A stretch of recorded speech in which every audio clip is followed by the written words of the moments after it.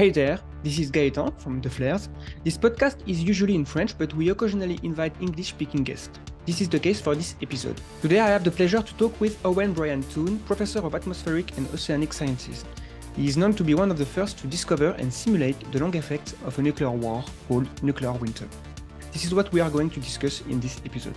This conversation is available on YouTube with French subtitles or in audio only on Spotify and other platforms to listen to podcasts. You can like, comment and subscribe to support this podcast. Thank you and let's go. Bienvenue sur le podcast de faire. Thank you, Brian, for accepting my invitation. But first, could you introduce yourself, your work and background? Okay, I'm a professor at the University of Colorado in Boulder. And I work on lots of different things, planetary science and the climate and various other issues. I think you're most interested in the work we've been doing on nuclear wars.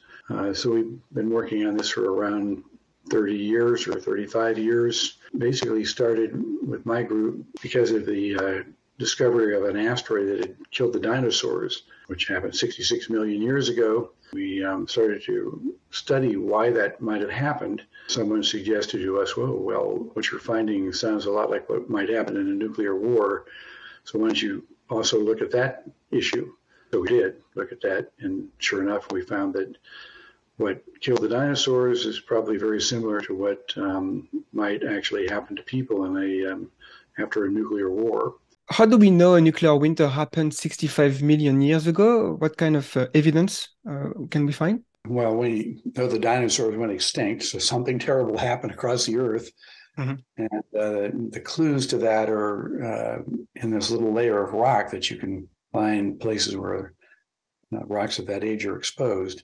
And there are a lot of soot there, along with debris from the asteroid. And if you put all that smoke back into the atmosphere, in a model, of course, it gets incredibly dark at the surface. In fact, sunlight levels fall about to 1/1,000,000th of the current typical amount of sunlight that is around. And it stays below 1% for a couple of years. And this matters because plankton in the oceans and other creatures on the land need more than 1% of sunlight to photosynthesize. And so in the oceans, you got a mass extinction from that. The sunlight levels fell so low that the plankton couldn't reproduce anymore, and they all got gobbled up by the fish and the zooplankton, and the whole food chain collapsed. So we're pretty sure that's what happened in the oceans. On the land, there's a lot of food to eat, so it would be harder to destroy food quickly like that happens in the oceans. But on the land, the large creatures, all the large dinosaurs died, whereas little creatures, which were our ancestors, were like mice and rodents, survived. And which is probably because the little ones had a way to shelter. And so everything burned on the surface of the planet to make all this soot. And of course, a large creature is going to have trouble escaping those fires. And the way the fires were set is that the debris from the asteroid re-entered the atmosphere, probably over the whole globe, as shooting stars, countless numbers of shooting stars. So probably everybody's seen a shooting star as a little trail of light across the sky, which is because a little sand-sized grain of dust has moved at very high speeds through the air, and the friction with the air has heated it up and vaporized it. And that would happen. That's what happened also here in the extinction of the dinosaur case. And so the shooting stars don't come down and hit you on the head. They stop at about 40 kilometers above the surface, and there are not a few of them, like normal shooting star storm. You might see a shooting star every minute or something like that. But in this case, there are 10,000 shooting stars on the ground for every square centimeter of ground. 10,000. So the whole sky was full of shooting stars. If you were a dinosaur standing on the ground, and you looked up, all of a sudden the sky probably looked like you were standing in front of a sheet of lava or something. It was red hot, glowing, burning light. And it's you can reproduce this if you want to. And if you go open your oven and you turn it on broil, the glow bar in your oven on broil is a red glowing thing that's just the same energy intensity the dinosaurs saw. And, so you can go get a dinosaur if you want, go to the store, get a chicken or a turkey. They're dinosaurs that survived. So the avian dinosaurs survived. It put it in there on broil, and pretty soon it'll be all charred and blackened. People cook turkeys and chickens all the time, but they do it on bake, where there's not quite so much energy there. So anyway, that's what happened to the dinosaurs, is that they probably broiled alive in that environment of glowing skies, which lasted only a few hours probably. And our ancestors were living in little holes in the ground, and so they just went down to their holes and hid out till the fires went away. And then it was pitch black for a couple of years, but there was still enough light. It would sort of be like a moonless night, what it looked like. And so they could still wander around and find water, and there were things underground to eat, like roots and grubs and worms and things like that. Whereas, the dinosaurs, if any survived, the fires would have been wandering around in the dark and have trouble finding enough to eat, and most of it would have been burned. So that's, we think, happened to the dinosaurs. In the nuclear war, you have much the same thing. You have all these weapons that are exploding in cities. So right now, the US and Russia, between them, have about 4,000 nuclear weapons that are called strategic weapons, a large fraction of which are on alert, ready to be launched at a moment's notice. There are only 500 cities in Russia and the United States altogether. There's about 200 in Russia and 300 in the United States, with more than 100,000 people in them. So there's 500 cities, 4,000 weapons. There's 8,000 nuclear weapons to attack every city in Russia and the United States, with more than 100,000 people in them.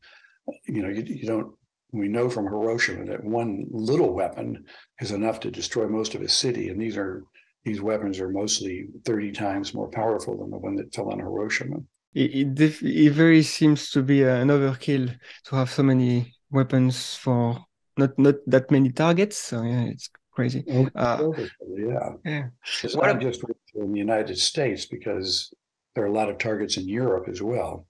And so I found about 600 targets in Europe, what I think would be military targets. There are things like military bases, but there are also things like, in France, it would be their nuclear weapons storage places, and places where nuclear capable aircraft would be, or submarines would be.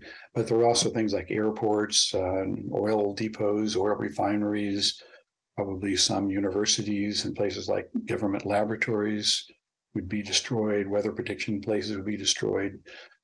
So there's targets there which are probably being targeted by a different type of weapon. So Russia has around 2,000 tactical weapons. The only difference between a strategic weapon and a tactical weapon is how you deliver it. So the strategic ones are on ICBMs or submarine missiles, and the tactical ones are on bombers or cruise missiles or smaller aircraft. And, Russia has thousands of these things to use in a war against Europe. So there's a lot of scary weapons out there. And, it's not just, of course, only those countries would be attacked. Probably Japan and South Korea would be attacked by Russia because of American military bases there. Australia has some long-range communication systems that are talking to submarines that would probably be attacked with nuclear weapons by the Russians. Not that many targets in the southern hemisphere, but there are a few. So to go back to asteroids, how big it has to be to trigger a nuclear winter, according to your research? Well, the one that killed the dinosaurs by hitting what's now the Yucatan Peninsula in Mexico was about 10 kilometers in diameter. And it had an energy which was about equal to 100 million large nuclear weapons. And so if you take the entire nuclear arsenals on the Earth now the asteroid had about 100,000 times as energy of all of the nuclear weapons on the planet now. So that is a much bigger energy release. And the amount of everything on the planet burned, so we think it would produce about 100 times as much smoke as we produced in a nuclear war. So it's, a much more severe situation. In a nuclear war, we think the smoke would reduce sunlight to about 20% of normal levels for a couple of years. So it wouldn't be enough to stop photosynthesis in the oceans, but it would be enough to make temperatures at mid-latitudes be below zero, be below freezing for quite a long time. So we looked at places like the Ukraine and Iowa, which are both breadbaskets of the surrounding areas. And in both cases, in a nuclear conflict between the United States and NATO with Russia and its allies, in both the Ukraine and Iowa, the temperatures dropped below freezing very quickly after the war in the burning seas, and they stay below freezing for several years. In other words, there's no day in which the temperature doesn't go below freezing during the night or the lowest time of the coldest time of the day for a couple of years. You're not going to grow anything in those places for several years. So we've tried to analyze agriculturally what would happen from this. And so we wrote a recent paper in Nature Food, which is a part of the British magazine series of Nature magazines. And we've analyzed for each country in the world how many people would survive after the second year. And so the second year, things haven't even gotten to their worst. Temperatures are still falling in the second year, and it takes about a decade for things to recover. But in the second year, we found that if we assume that there's no trade, people stop trading because they can't grow enough crops to feed their population. And we made the extreme assumption that only a small fraction of people would get the minimum amount of food to survive. Everybody else would get no food. That's not going to happen because the people who don't get any food are going to kill the people who are getting food. But nevertheless, we find in Russia that about 2% of the population would still be alive at the end of the second year. In the United States, there'd be about 3% left. In Canada, it'd be 2%. China would be about 3%. Northern Europe would be similarly a couple percent. So most of the Northern Hemisphere has a severe population loss just from starvation. There's no food to eat.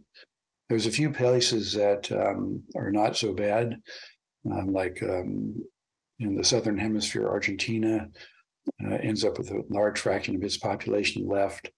New Zealand and Australia have most of their population left. Parts of Southern Africa have tens of percent of their population left.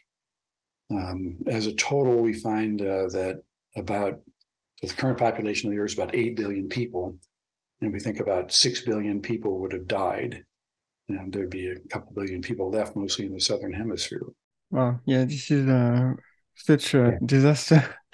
Yeah. Well, what's the process used to assess the effect of nuclear winter? Do you use computer simulation, and what's the model? How you create them? Okay, well, there's a whole series of problems in here you have to solve, and some of them we know things about because of natural phenomena, and some of them we don't. We have to use climate models.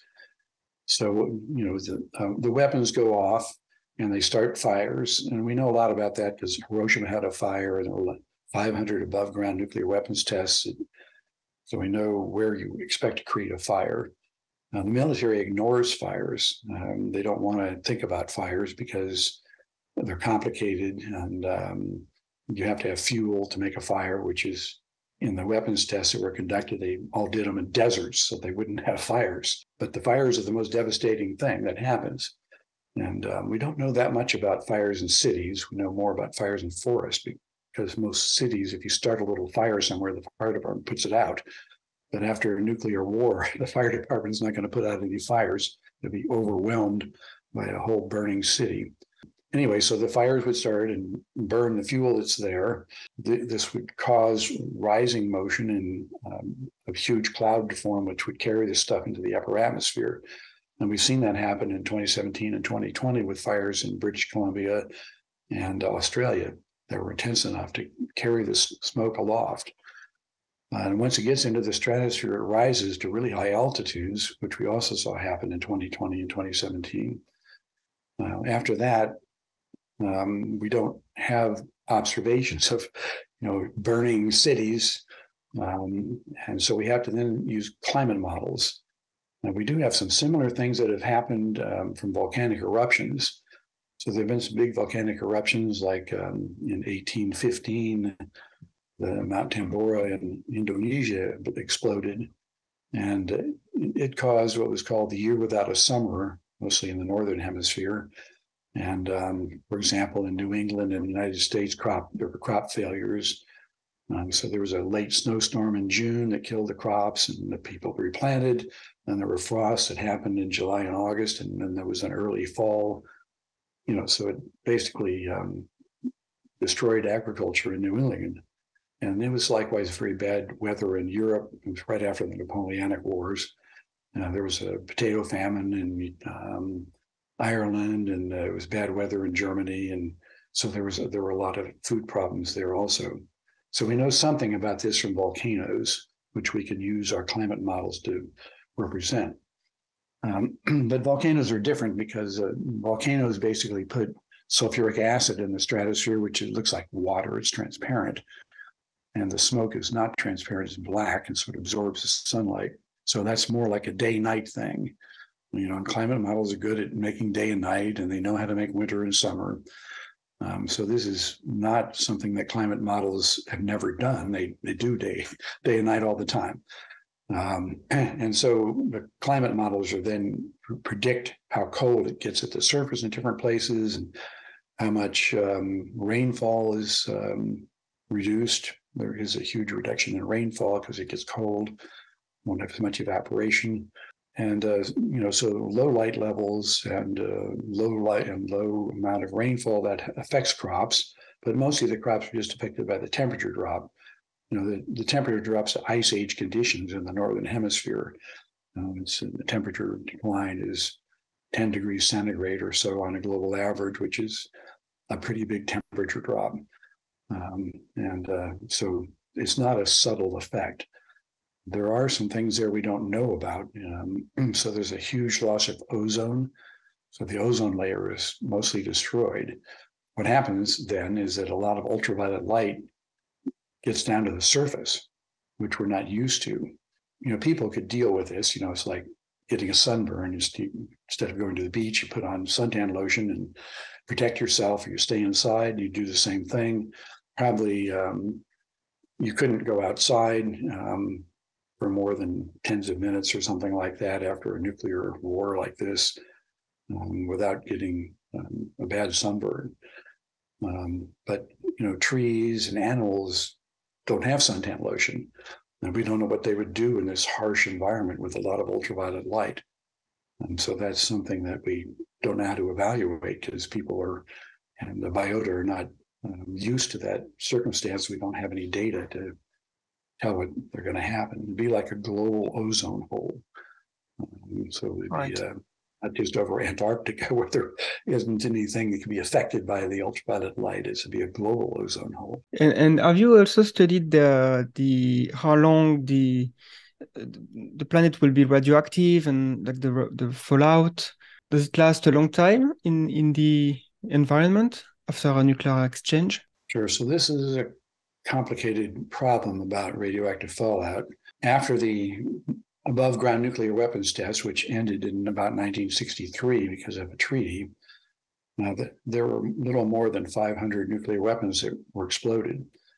And they were distributing long-lived isotopes, particularly strontium-90, around the Earth. And this was starting to accumulate in children's bones and teeth. People actually found enhanced radioactivity in children's teeth, which is why they banned the exploding nuclear weapons in the atmosphere any further. The amount of weapons exploded before 1963 and a lot of those are big, powerful weapons. It's not too much different from what would happen if you used all the strategic weapons now. There'd be maybe 2 or 3 times as much radiation release. And so that long-lived radiation release, wouldn't be good, but it probably wouldn't be fatal. It would just make subtle changes in people's health. So a lot of people think, there'd be this worldwide radiation that would kill everybody. From this idea left over from a movie called On the Beach, where everybody's dead except one group of people that were in a submarine and didn't get exposed. But that's not a realistic thing to happen. There are 2 other kinds of things that are a problem. One of them is that if you live in a place like I do, so I live in Colorado, and about 50 miles north of me, there's 50 nuclear weapons sitting in the ground. And if Russia wanted to attack those, it would use what are called ground bursts. It would blow up a weapon right at the surface, maybe even just below the surface, because it's trying to dig a big crater in the ground to destroy those missiles. And when you have a ground burst, what happens is a bomb goes off, and there's all this dirt blown into the air from the ground, and the radiation attaches itself to the dirt. And the dirt's heavy, and so it falls out pretty fast. And so if you happen to live downwind of a place where there were ground bursts, the wind would blow the dust downwind and it would fall on you. And you could get a serious radiation exposure from that. And so people have observed that to happen in the nuclear weapons test. There was one that was done in the Pacific Ocean, and it was a 50, I guess I've forgotten the yield of the weapon, but it was much bigger than they expected it to be. And it put a bunch of fallout down on a bunch of Pacific Islanders there. It killed at least one person who was on a fishing vessel, and it made a whole bunch of the Pacific Islanders sick. And there's still a lot of their children who have thyroid cancer and have had to have their thyroids removed because they absorbed a lot of radioactivity from that bomb blast. So that would be a big problem in the footprints from that. They blow downwind from where the bomb hit, and they can go hundreds of miles downwind with a lethal dose. So that can be depending on how many missiles are attacked there, which could be hundreds. You could have downwind from the Western United States, Colorado, Wyoming, Montana, those states. You could have hundreds of miles downwind where there was a lethal dose of radiation. And so a lot of people call this a sponge, where they've attracted the Russian weapons into the middle of the United States where there isn't much, instead of having them hit the West Coast and the East Coast.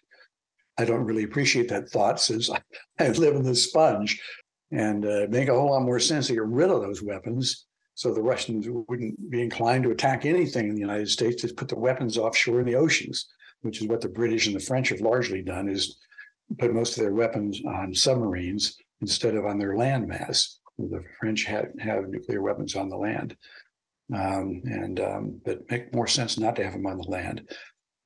At any rate, so that's another radiation danger. If you want to do the most damage to a city, you don't do ground burst. You blow the weapon up above the ground, like the one over at Hiroshima was blown up 600 meters above the surface, and a bigger bomb you blow up even higher to do the most damage from shock waves from the bomb. And that radiation then blows downwind, but it's not on the surface, it's above in the air. And so the radiation from the bomb actually decays very, very rapidly. And so it only takes a few days before it's only 1% as radioactive as it was originally. So what the message there is, if you happen to be in an area that's attacked, you want to stay in your house and close up all the windows so you don't have any air coming in from the outside. And, as long as you weren't in the area that has an active fire, then it'd be better not to run away and try to hide out from the radiation for a few days. The only other hooker in all of this is nuclear reactors. So there's lots of nuclear reactors in the world. There's more than 100 in the United States, and large number in France, and So most countries have nuclear reactors these days. And if those were attacked, then probably this spent fuel around the reactor and the reactor cores would all be breached. And there's a lot of radiation in these reactors, much more than there is in the bombs. And even if you didn't directly attack them, they'd probably lose their power supply, and they'd be unable to keep the cooling going in the power plant, and you would get a meltdown like at Fukushima and Chernobyl, and the reactors would rupture anyway. So that's a very dangerous source of radiation that no one has really assessed the dangers from that radiation from nuclear reactors being destroyed across the globe, but that would probably be a significant problem. Yeah, that's good to know, because I was also under the impression that the radiation from the bomb and the explosion will be more dramatic, but except if it's like you said, underground, it decays pretty fast. You were also a part of a research team who published an article on the consequences of an India-Pakistan nuclear war. Can you maybe describe your findings? Yeah, so India and Pakistan each now have about 150 weapons, which is a surprisingly large arsenal. They're building their arsenals up very rapidly.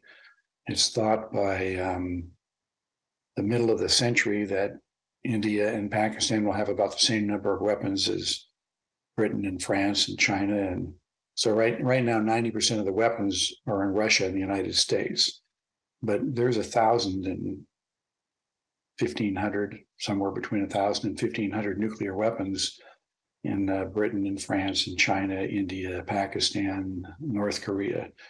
So there's a lot of weapons there. And so we've looked at a nuclear war between India and Pakistan, in which they altogether use about 250 weapons to attack each other. That'd be about half of the arsenal they'd have toward the middle or the end of this decade. The likelihood of a war there has been pretty high, because there's this continuing conflict between the two countries over Kashmir, which is there's an Indian Kashmir, and there's a Pakistani Kashmir, and there's a Chinese Kashmir, which people don't talk about very much, but all three of those countries have borders there that are not well defined, and India and Pakistan have had numerous conflicts there and have threatened to have nuclear wars several times. And the thing that makes it likely to have a conflict there is that Pakistan is a much smaller country than India. I mean, India is the second or the first largest in population in the world, with 1.3 billion or something like that. And Pakistan has only got about 200 million people in it. And so the population is very imbalanced, and Pakistan is geographically much smaller than India. And India has an army that's a lot bigger than Pakistan's. And so you can imagine a scenario where some terrorist blows up the Indian parliament, which happened once in the past, which made the Indians really mad, and they moved their army to the border. Unfortunately, the US stepped in and stopped them from starting a war, and other countries also tried to do the same thing. But if that kind of a thing happened again, you can imagine India saying, "Oh, we've had enough of this. We're just going to go in and invade Pakistan and get rid of them." And the Pakistanis, could be easily overrun by the Indians because they're so small. And so they would probably think, well, we have to use our nuclear weapons quickly or we'll lose them. So then they might use their nuclear weapons. So anyway, what we found was that the weapons themselves might kill 50 to 125 million people. In a US-Russia NATO war, we think about 300 million people just killed by bomb blasts and fires. India, Pakistan, 50 to 125 million people would die from the explosions. But the amount of smoke from these burning cities, there's so much material in these cities in India and Pakistan because they're so densely populated, that we think that would produce a huge amount of smoke also. And it wouldn't make ice age kind of conditions, but it would cool the planet by several degrees. So the amount of cooling would depend on how big these weapons are, which we don't know what the yields of the weapons are in India and Pakistan. But we predict that a war between India and Pakistan would end up killing 1 to 3 billion people worldwide because of the smoke damaging agriculture worldwide. That's only a few hundred weapons. The United States and Russia and have thousands of weapons. So to reduce the danger of having a nuclear winter, which are nuclear damage to agriculture, we have to pull the number of weapons way down from the current numbers to prevent that from happening. It's very scary because we would think India and Pakistan is a local conflict. Even if there is a nuclear war between those two countries and it doesn't escalate to a World War III type of situation, it will still be not a global catastrophe, but like 3 billion people starving. That's half the earth, half the population. Yeah, so they're effective way beyond their own countries and their own borders. And it's just like Russia and the United States get into a war, then large numbers of people are going to die in the Middle East and China and all these other countries that had nothing to do with the conflict. There is some hope that in the United Nations, about 2 years ago, the Security Council, which controls the United Nations, is built up of the nuclear weapon states, which will never agree to get rid of their weapons, even though they have treaties which they have agreed to, which says it will build them down, which they are doing. They have built their weapons. There were 70,000 nuclear weapons in the mid-1980s, and now there's only about 8,000 left or something like that. So they have built them down, but they're not continuing to build them down. They've stopped. But nevertheless, in the rest of the United Nations has got together and created a treaty banning nuclear weapons. So nuclear weapons are now banned, like landmines and biological weapons and poison gases. Those are all banned by treaties. And the same thing is now true of nuclear weapons. It's illegal to have nuclear weapons. It's illegal to help another country build nuclear weapons. It's illegal to possess them, to keep building them.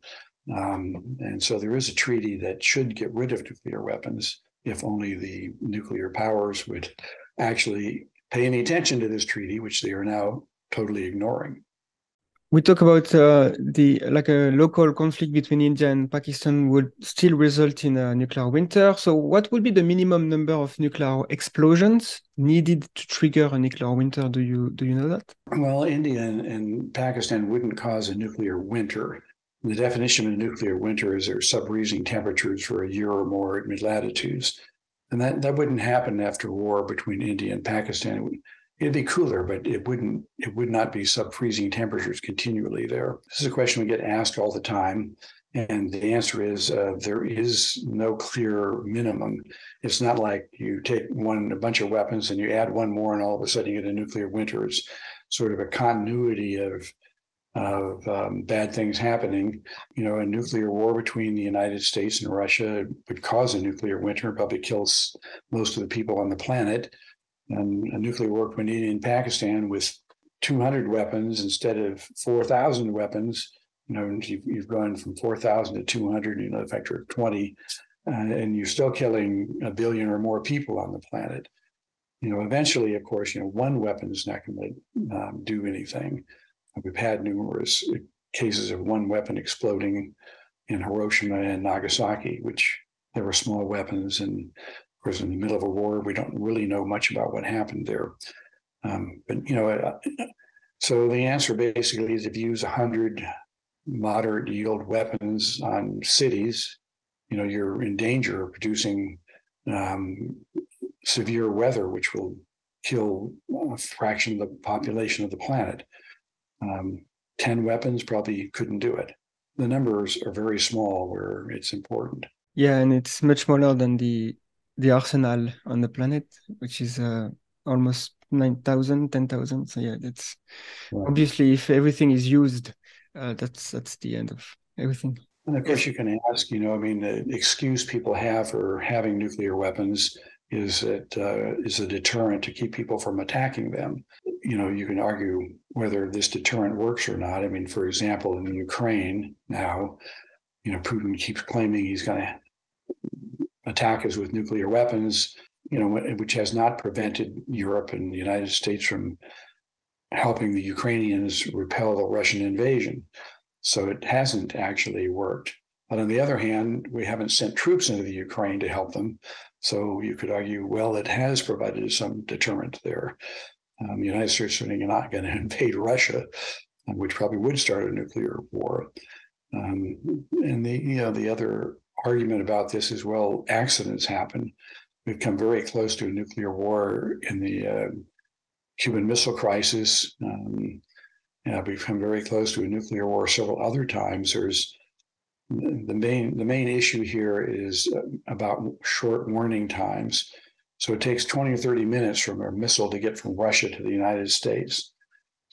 So if our early warning systems say, oh, the Russians have launched their missiles, the American president has 20 or 30 minutes to wake up, he's in the middle of sleeping or something like that, and find out that, oh, he has to decide if he's going to end Western civilization because he thinks there's been a Russian missile launch. Does he believe the early warnings? And that's the danger of these missiles that are sitting on the ground. If you don't launch them, you're going to lose them. Submarines, probably they don't know where they are, so you don't have to launch those missiles. But the ones in the ground, that's a very great danger. And so both Russia and the United States have had cases where they thought the other side had launched their missiles. In one case, it certainly went up to Boris Yeltsin, and he was smart enough to decide not to launch his missiles, to think the warning was wrong. And there have been several other cases where there were detections of missile launches that were ignored by people at lower levels and thought that there was probably incorrect. But that's very dangerous. And we're in a bad situation right this minute because both Russia and the United States are modernizing their arsenals, which is a violation of their treaties. And Russia in particular is trying to get to shorter and shorter warning times. They have tried to develop a nuclear-powered cruise missile, which would just fly around in the atmosphere constantly. And if they suddenly decided to attack you, they'd push a button and all of a sudden they'd attack you. They have things that certainly do exist, which are torpedoes, they call them, which are very large vessels that are submersible drones. And they're going to put very big weapons on them, and they would just sail them into the harbors around the world and potentially blackmail people. They tried to do this with Britain. They said, oh, well, we're just going to put one of our torpedoes on the western coast of Britain and blow it up and spread radiation all over Britain if you don't stop arming Ukraine. And you can imagine them saying, oh, well, we just put them in every harbor in Europe and every harbor in the United States. We're going to blow them all up if you don't do whatever we say. So that's very dangerous. And another very dangerous thing happening is as you make the warning times really short, there's going to be a temptation for the military to decide that they have to allow artificial intelligence to determine if there's been a missile launch and whether they should respond. So I don't know about you, but my computer doesn't work that well. Millions of people use Macintosh computers, and I still can't get a Zoom meeting going all the time, without it failing somewhere. I don't want artificial intelligence deciding for me if there's going to be a nuclear war. And that's where we're headed in the near future, is having artificial intelligence making this decision for us, because these weapons are so sophisticated that people can't control them. They don't have the ability to control them. You can even see this with Ukraine. The Ukrainians are being attacked by hypersonic missiles from Russia, which have such a short travel time. It's very difficult for them to detect them and shoot them down. And, so they're going to have to turn to some very rapid decision-making system, which is probably an artificial intelligence thing. So they, I've just taken the launch, I'm going to go attack it. That's just a very dangerous path to go down. And we don't know. Artificial intelligence may turn out to not be that stupid. It may decide it doesn't like us and it's going to get rid of us on purpose. Kind of that's the plot for a sci-fi movie we've seen before. That's definitely Exactly. a pretty bad scenario. But I saw a bill recently was proposed to prevent AI from being put in charge of launching nuclear weapons. Do you know if this is? I guess it's a good first step, but I don't know if it's going to be approved or. Even if it is illegal to use artificial intelligence that way, whether they would actually obey that in countries with nuclear wars. A nuclear war will be nothing like the Second World War, and the Second World War went on for 6 or 7 years. And so there was a long period of time where people adjusted their tactics. Originally, the U.S. tried to bomb individual buildings, to try to destroy industries. That never worked. We were never able to really hit individual buildings. And so by the end of the war, there was just indiscriminate bombing. You had 500 bombers would fly over a city, drop incendiary bombs on them and try to burn the city, which they did to 60-something Japanese cities, as well as Hamburg and Dresden in Europe, for example. And, that was just indiscriminate attacks on civilian population centers, which was illegal even then as an act of war. And, so if you get desperate, you do illegal things. And then the nuclear war is going to probably last a week or maybe only a few minutes. We could destroy both countries and leave Russia nothing but a smoldering ruin, and the United States and Europe nothing but a smoldering ruin within 30 minutes. People think, oh, well, this is an abstract thing. No, it's not. There are nuclear weapons aimed at us right now. I know in the town I lived in, I know that there's probably 5 nuclear weapons aimed at Boulder, Colorado, because there's a weather prediction facility there. There's a bunch of people that do launches of missiles for space exploration. There's a bunch of people who do GPS satellites. They'd all be destroyed by the Russians in a nuclear war. And it's not an abstract thing. There are missiles aimed at people right now, on the go, ready to be launched. So we could destroy Western civilization in an hour or less. And so that's not a hypothetical. That's a thing that could happen. It is terrifying. And do you think nuclear winter is known by the public? What role does the media play in informing the public about the potential dangers of nuclear war and nuclear winter? No, I think the public doesn't know much about it. I've given a TED Talk, which now has about 8 million people who've seen it, which means 0.1% of the population of the planet actually has heard of it, I think. But, it's even more concerning about how many politicians have heard of it. When I was young, people knew about nuclear wars because of the Japanese experience. Monsters like Godzilla, that's a nuclear radiation mutant. And there are all kinds of movies like that when I was young. And when I went to school, we did drills where you were supposed to hide under your desk in case there was a nuclear explosion. Not that it was going to do any good. So people were very familiar with this. When my mother said, oh, you got to stop drinking milk because you're going to get strontium-90 in your teeth from all these nuclear weapons tests and things like that. But, now people are unaware of this. They don't have this experience. And there's a lot of politicians and, you just look at the United States. There's politicians who are total idiots. You really wonder if they could even tell the truth about anything. We have one guy who just got arrested for multiple lies and embezzlement and fraud, and this is an elected congressman. So these people have no understanding of the world. They know almost nothing about it. There are obviously politicians who are very well informed and know a lot about things, but there's also a lot of people who are just out of control. And there's dangers from dictators.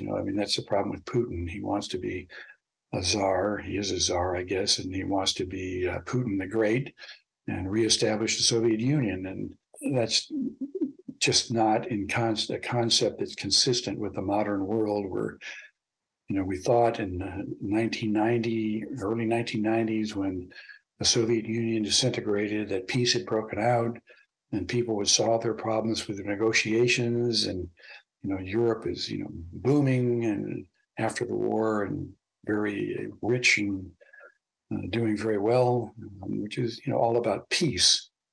Countries that are at peace, are very rich, and people that are investing in the military are very poor.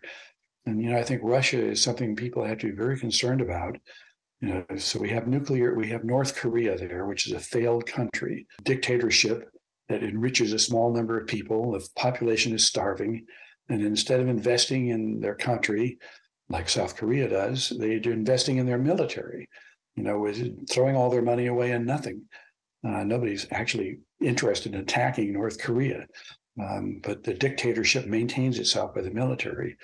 And you see the same things happening in Russia. Russia should be a European country. Of course, half of it's in Asia, but still should be a European country, like every other European country, and making things and keeping its population happy and developing new ideas and helping the world. But instead of doing that, it wants to make money and put their money into their military and build up a big military and involve themselves in Syria and everybody else and show their might around the world.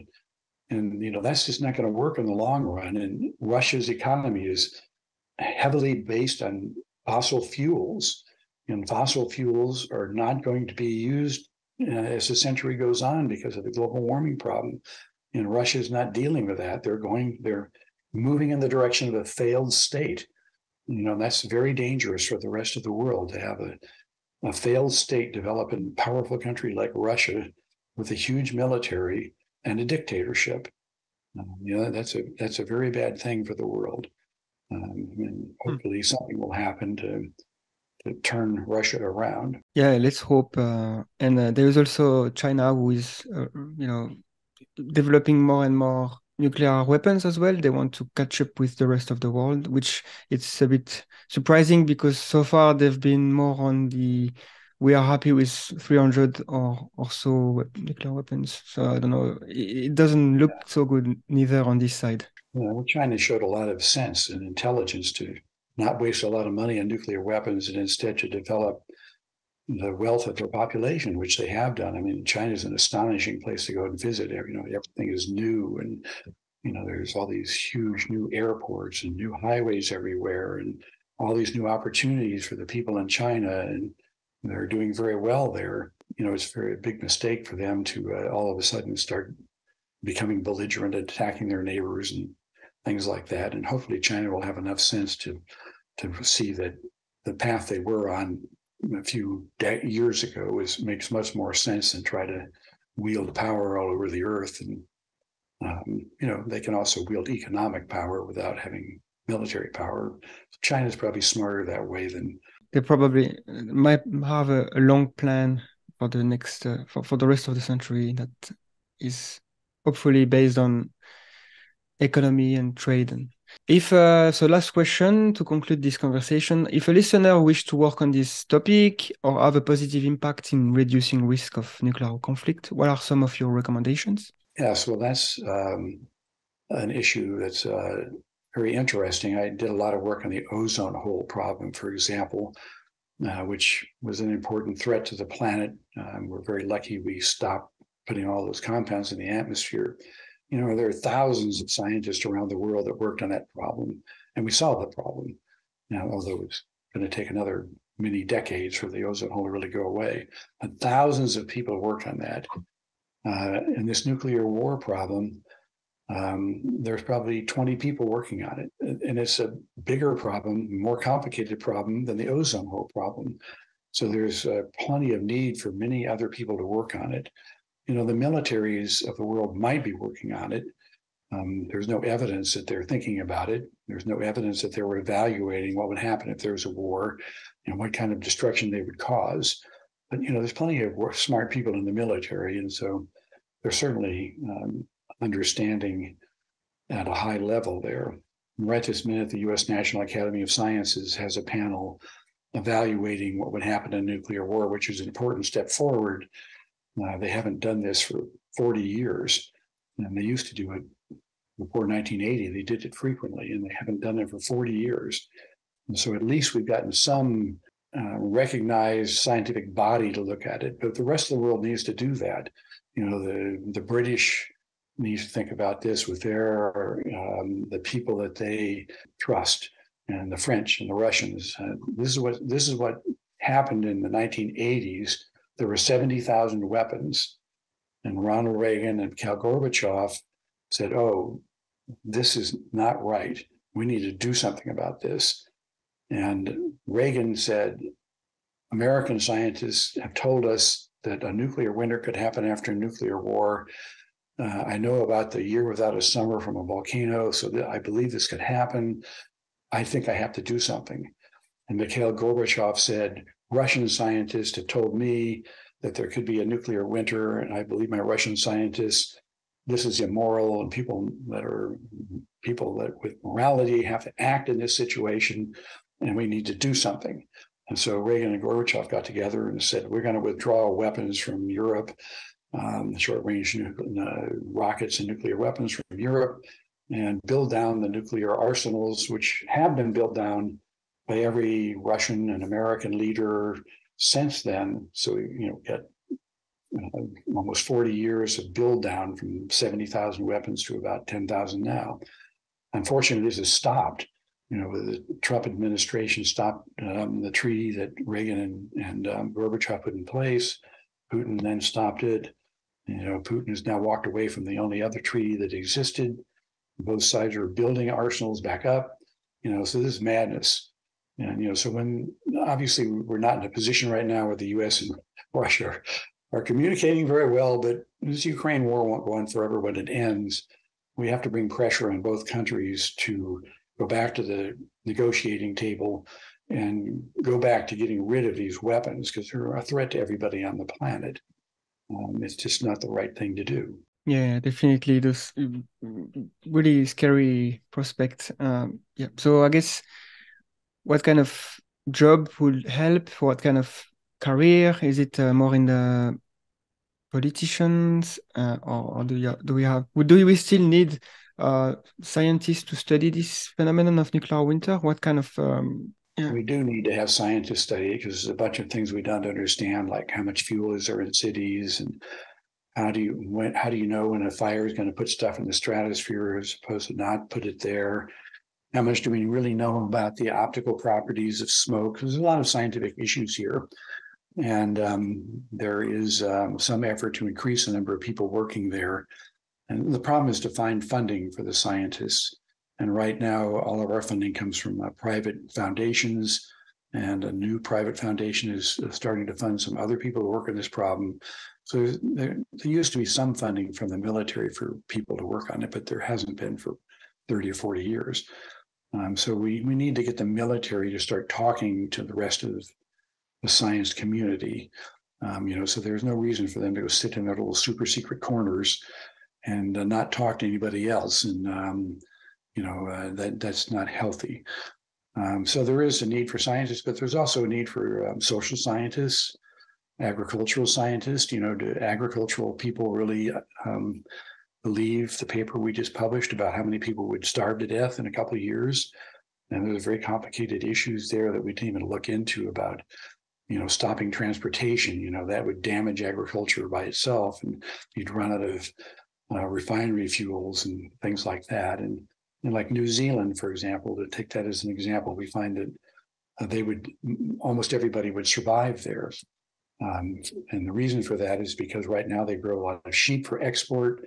They could just stop exporting the sheep and eat sheep, and the sheep would have grass to eat probably. And so in Australia, likewise, has a very high survival rate, not because of sheep, but for other agricultural reasons. And so we need to really examine that. In the 1980s, people thought that what would happen in New Zealand is that their generators would break down and they wouldn't be able to fix them, and so they'd lose all their power. And they'd have other problems in society because they wouldn't have transportation coming in to replace things that broke. So there's a lot of things to think about there that social scientists and economists could think about how would the world respond to this kind of a thing. And it's not just a nuclear war. We could have a volcano go off at any moment.